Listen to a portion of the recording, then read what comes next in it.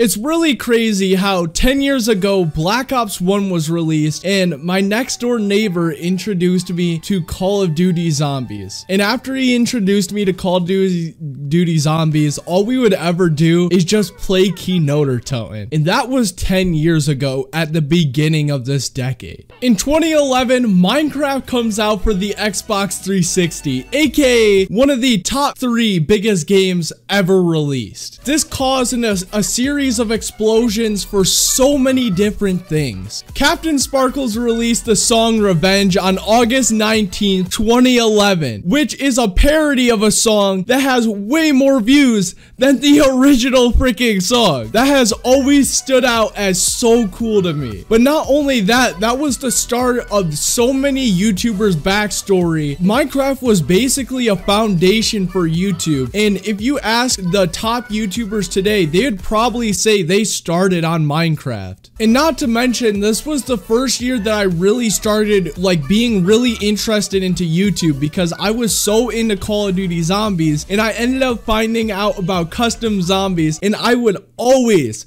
watch custom zombies gameplays on YouTube because I didn't have a computer to play it, because I would think I was like, how old was I at the time? Like probably like 8 or 9. 2012. Also known as supposedly the end of the earth, which is so funny saying now since the earth is so close to being ruined to no return. Yeah, it's pretty crazy saying that now that 2012 was supposed to be the end of the earth, and now we're actually really close to the end of the earth. But in 2012, this was the first time I ever actually played Minecraft in the first place. I remember my friend Ian, we were at the track doing the mile, and we were going back to the gym, and the whole way down from the track, he was telling me about this game that was made out of blocks, and you could make diamond swords, and you could make bow and arrows and shoot at skeletons, which is something I never even heard of in the first place, and it just made it so much cooler. After that, I downloaded the free version on Xbox 360, and every day after coming home to school, I would play the freaking tutorial. But not only that, one of the best CODs ever came out that year, Black Ops 2, housing some of the best zombies maps ever made. Thrift Shop from Macklemore also came out that year, which was such a funny song at the time. And last but not least, Gangnam Style by Psy was released, being the first video on YouTube to ever hit 1 billion views. And that's like crazy. How can a video get 1 billion views if there's only 7 million people on Earth? Like, that just makes no sense. 2013.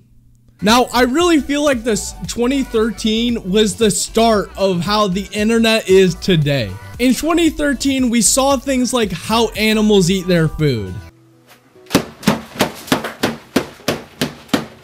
which really started like a culture of randomness, along with the release of Vine, housing some of the most iconic videos ever made on the internet. What Does the Fox Say also came out in 2013, and let's not forget, 2013 was when PewDiePie became the #1 most subscribed channel, getting over 7 million subscribers in 2013 alone. Yeah, that's insane. 2014.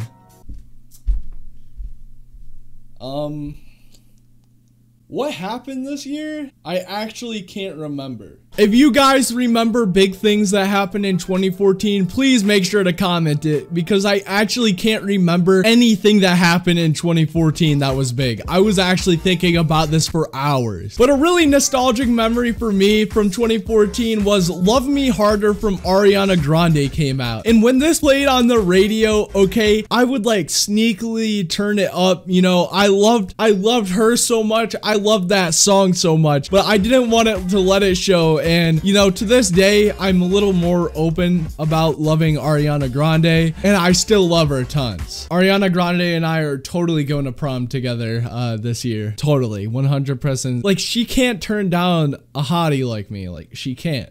She just simply can't. 2015. 2015, definitely in the top 3 best years of the decade. In 2015, Vine was still blowing up like crazy and Black Ops 3 was released. But Black Ops 3 was special because of the zombies. Black Ops 3 ended a 2-year-long dead period for the zombies community, which was absolutely the worst thing ever. And after Black Ops 3, it ended up being one of the biggest communities, gaming communities on YouTube. In fact, this was the first time we ever saw zombies game mode being bigger than multiplayer, which is so crazy saying. But not only that, the black and blue dress came to the internet, driving everybody nuts because there was a few psychopaths saying that the dress was in fact white and gold, which by the way, it's black and blue. No matter which way you look at it, no matter how much you turn the brightness up, it's black and blue and you're just stupid. 2016.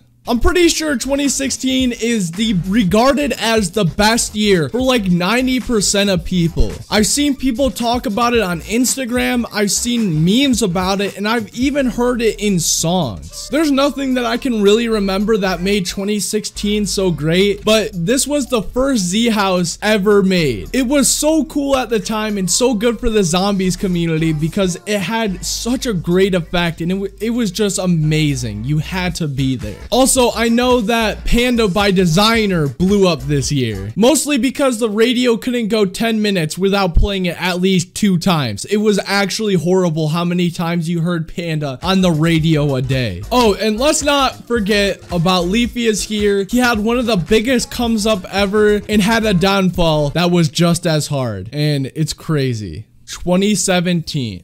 Where do I even start off with 2017? So starting off on May 15th, the Nerdperior Channel was born. Or the second, because the first Nerdperior Channel was made back in 2012, and I kind of forgot the password. The new whimsical Gobblegum eye candy. Now this is one of the various Gobblegums added to the new DLC to Black Ops 3 Zombies Chronicles. May 15th also was the release of the 5th DLC never done before Zombie Chronicles for Black Ops 3. It really just feels like yesterday that I was editing videos on my shitty laptop and listening to Post Malone. And it's just such great times. Not only this, but in September of 2017, Fortnite Battle Royale was released. This became the biggest game of all time. It brought something so new and so refreshing to gaming, especially with the whole building mechanic, and it was just so cool playing Fortnite back in 2017. And I'm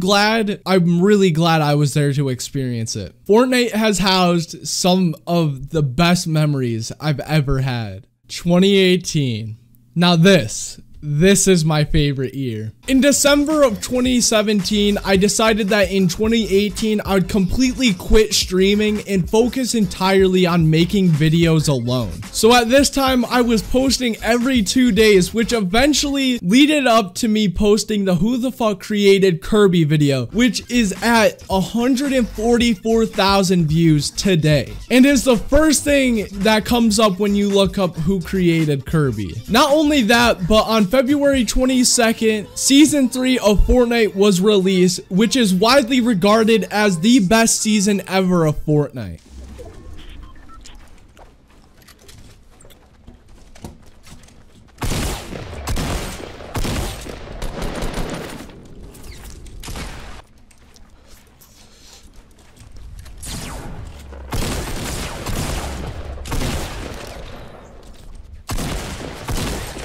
GG, faggots. Get on my level. You're not gay enough for me. Ah! Sorry, I'm kind of autistic. And it was so fun. Then on April 26, Beer Bongs and Bentleys by Post Malone was released, which is definitely my favorite album of all time. There's not a single bad song in it, and it's just so amazing. I highly recommend listening to it. And then on May 1st, Season 4 of Fortnite was released, and that day, May 1st, will always go down as the best day of my life. And not only that, that day I got killed by Hamlin's my first game on.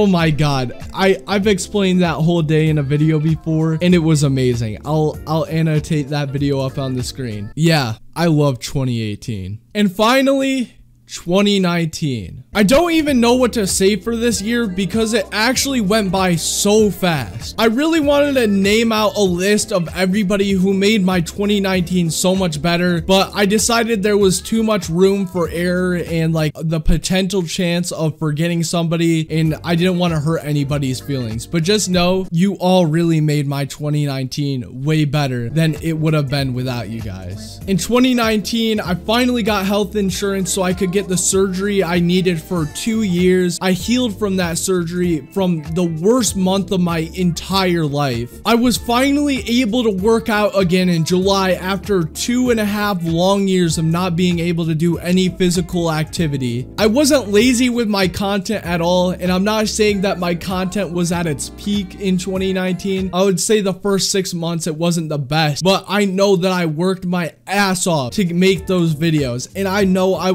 there wasn't a lazy moment in 2019. 2019 was the best year of YouTube and the best year of my life. I decided to hang out with my friends more, make more connections, reach out to more people, and I just feel like I really did a lot of good things in 2019. YouTube is like a roller coaster, and not because it's had its ups and downs, but because it was a fun ass ride and I've enjoyed every second of it. Thank you guys so much for watching. If you did enjoy this video, make sure to leave a like, a subscribe, and a comment, and I'll see you next year. I'll see you next decade. I'll see you next decade. Peace, guys. I love you all.